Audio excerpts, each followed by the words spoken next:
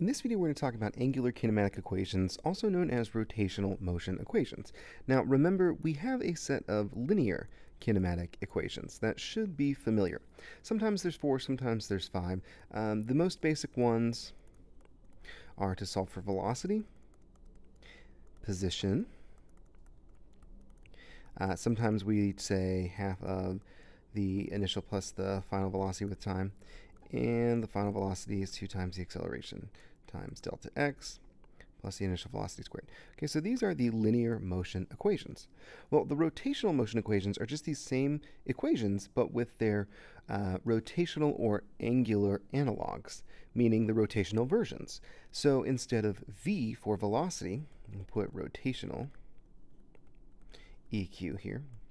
Instead of v for velocity, we would use omega for the angular velocity. So the final angular velocity is equal to the, not a, but alpha, angular acceleration with time, plus the initial angular velocity. The same for x. For x, we would use theta. So instead of position, we use angular position. Is half of the angular acceleration with time plus the initial angular velocity plus the initial, oh, sorry, there should be an x not there, plus the initial angular position. And then the same thing here, 1/2 omega plus omega naught times t. How did I forget that in both? Well, I did. Anyway.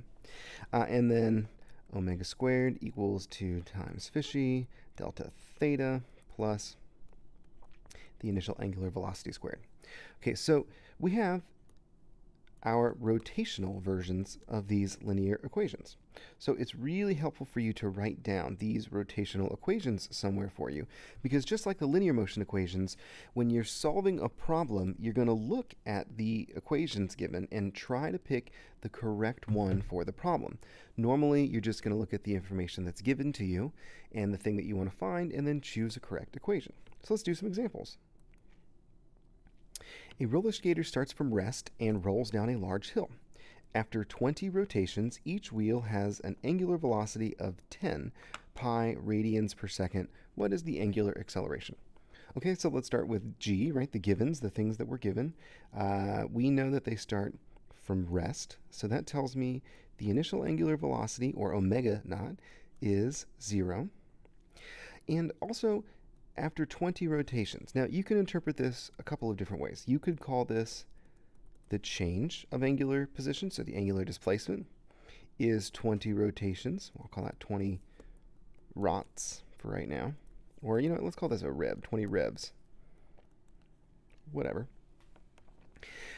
You also might want to say instead that the initial angular position is 0 and the final is that 20 revolutions. Either one is fine.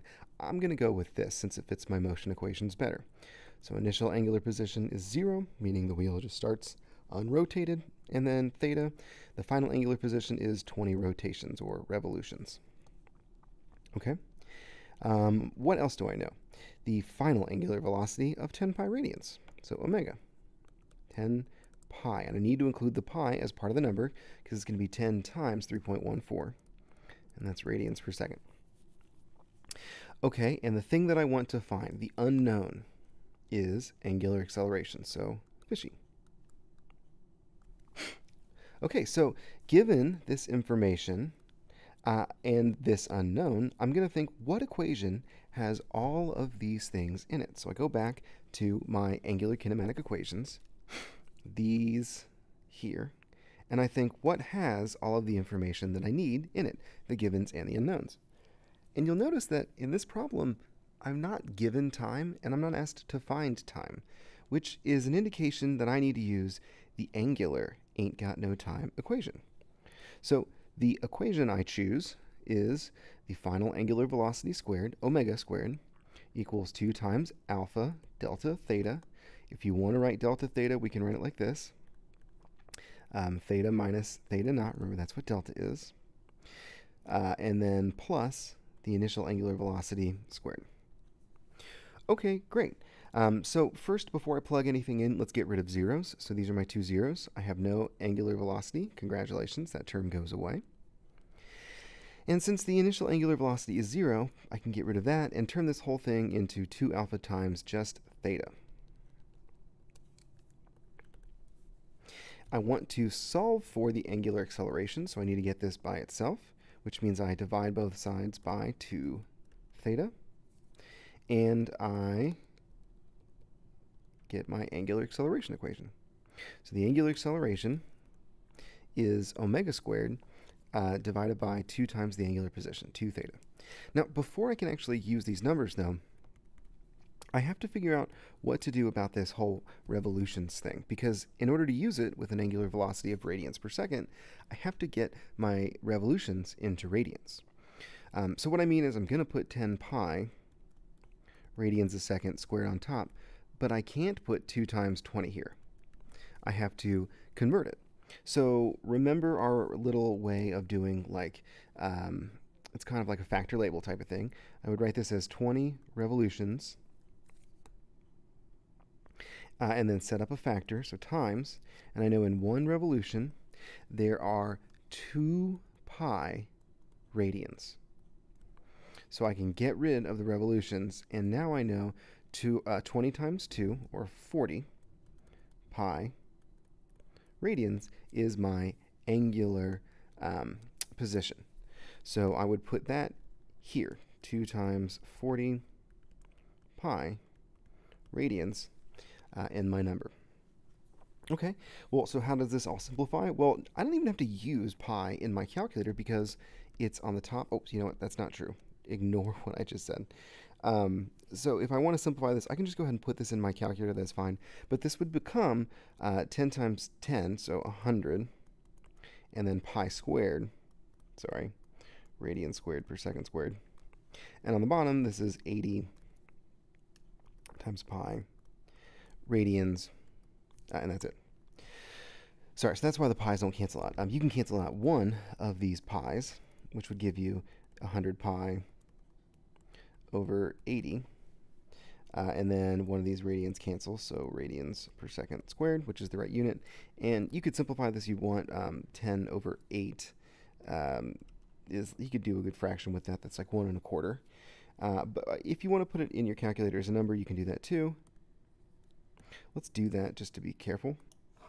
So like 10 or 100 over 80. If you ever have trouble coming with fractions, you can always do math frac, right, 5/4. So I could write this 5/4 pi, and that is a correct answer, radians per second square. Or if I want to do a number or a decimal, like maybe all my answers are in decimals, then I can just do 100 times pi divided by 80, which would be 3.92, which you could also do 5 times pi, right, divided by 4. And it gives you the same answer, so 3.92. So either of those answers is good, 3.92 radians per second squared. They both get you the same thing. All right, let's do another problem. A remote control car motor has an angular acceleration of 2 pi radians per second squared and starts from rest. How much time does it take for the wheels of the car to reach an angular speed of 16 radians per second? All right, let's start with part A. Okay, so what does it give me? It gives me the angular acceleration, so that's fishy, right? Alpha, 2 radians per second squared. From rest tells me the initial angular velocity, or omega naught, is 0 radians per second. And, you know, we're not going to need this now, but we could think of the initial angular position as 0. But we're not going to need that until part B, so let's not do that yet. Okay, so alpha is 2, omega naught is 0. How much time does it take to reach an angular speed of 16? So that 16 is omega, the final angular velocity, and it wants me to find t. Okay, so now I have these 4 things, and I want to think, what equation has alpha, omega, omega naught, and t? I look at my 4 equations, and oh, this equation has alpha, omega, omega naught, and t. So I choose it. Okay, so angular velocity, final angular velocity is the angular acceleration with time squared plus the initial angular velocity. Get rid of anything that's 0, which is omega naught, so I get rid of that. Boom.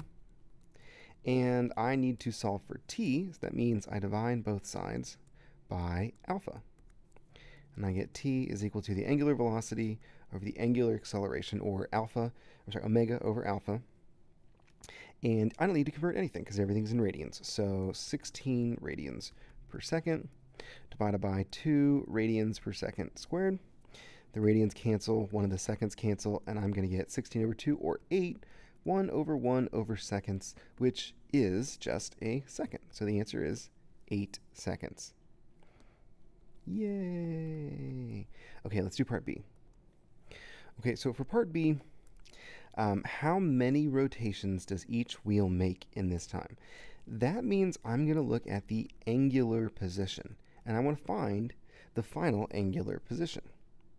Now, I know that the initial angular position is going to be 0, or if you prefer, you could just write delta theta equals and try and find that. It would be the same thing. But I like saying the initial angular position is 0, just because it gives me an idea of I start at 0 and then I reach a certain number of rotations. Okay, so what problem, or what equation can we use to find theta? Well, now that I know the time and all this other information, I can actually use any equation that has theta in it, because I know all of this stuff.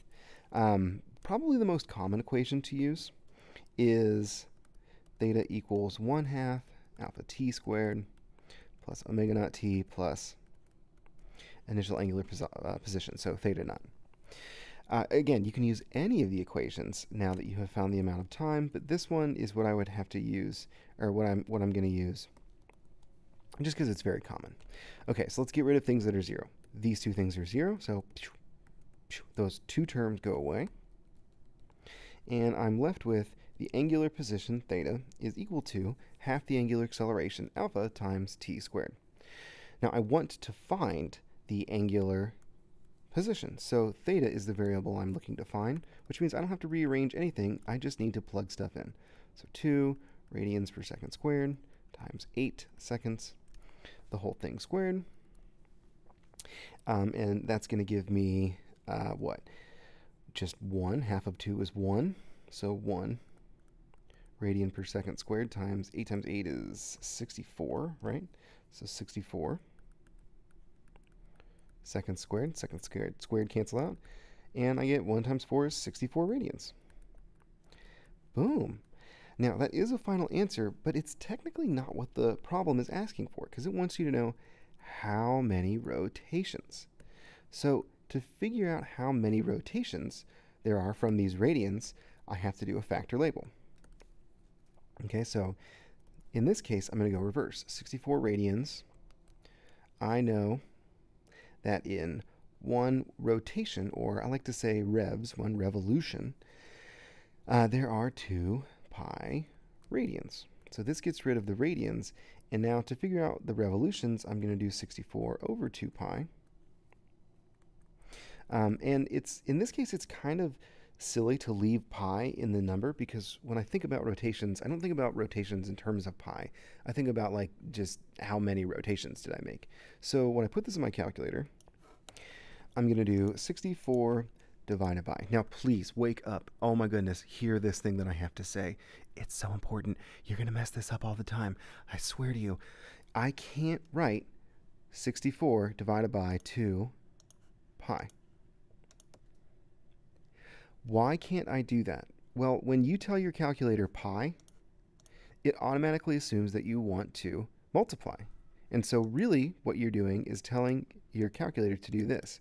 64 divided by 2, and then multiply that answer by pi.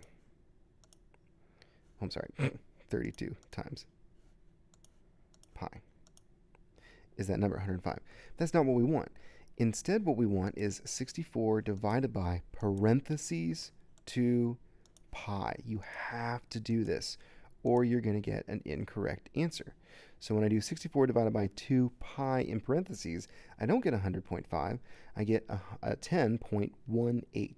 So we'll say 10.2. 10.2 revolutions or rotations. So that's really important. Anytime that you're using pi in the bottom with another number, you have to put in parentheses in your calculator, or you're going to get the problem wrong. Okay, great. This video is done.